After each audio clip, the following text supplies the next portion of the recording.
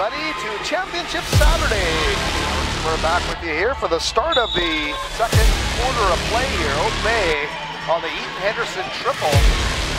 Comes with 8-9 lead after the opening quarter of play.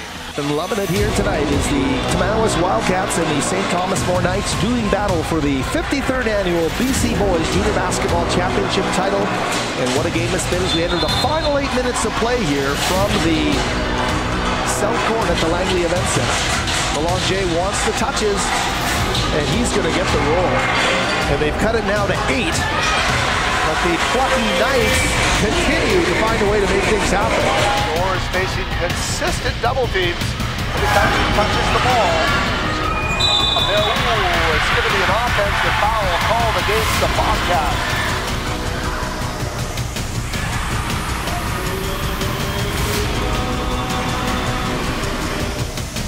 To Taylor. Right back to 3-ball, knocked down. That's going to do it for the first half of play. 23-19 to score.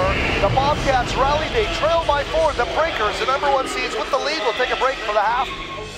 It is neat to see how the tide has turned here, because I knew this was going to have a classic finish. Turnaround move. Sandu off the window. This is the supreme test, Nick, right here down the stretch drive. We'll see what they can do with 5:10 remaining. Spin move Belanger in the paint. Underneath he goes, and he finds Portel for the layup. Screen by Areta. Kick out for 3! And a big bucket there. What a shot, a three-pointer just when they needed it most, and that's Areta. 42-39 after the Wildcats had tied it. The Knights right back on top of the 3-ball. They don't have to go for a 3 here. They can still get a 2. They decide to go for the 3, and they're going to bank it home. What a great job there. Sonny Dummy, what a shot. Here's Belanger into the paint. The dish underneath is going to go out of bounds. I think it's staying Wildcats ball. There's a feeling in the air, I don't want to say it, but you know we might be in for a lot of basketball here tonight. So a great job by the Bobcats. They have flipped the script here in terms of momentum. All the changes right now have just discombobulated this Oak Bay Breakers team.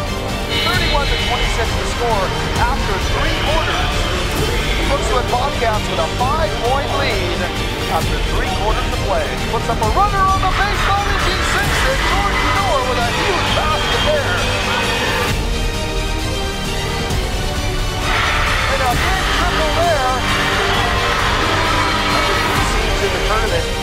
And they are trying to put the finishing touches. Vanderbilt looking to move to the basket. That is absolutely beautiful.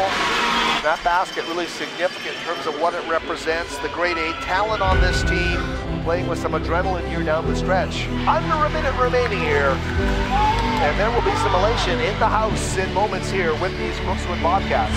Howard Spur and Nick Flint with you here as we get set to close out the BC Junior Boys basketball season. 13 on the shot clock. Abera knocks it away, a scramble for the ball. They're going to call a jump ball. That's going to be St. Thomas More Knights basketball. Shot clock turned off. They can work this down to get the final shot here. That's Abera now with the basketball. The ball in the hands of their go-to guy. Down to 11, down to 10. Here we go. St. Thomas More Knights tied at 42. Abera barreling into the paint, puts up a shot. He sinks it with 2.4 seconds left in the game. Abera with the shot of his life, and he will make it 44-42. Oh my goodness, a timeout called on the floor. So Victor Cortell will inbound with 2.2 seconds left. Here we go.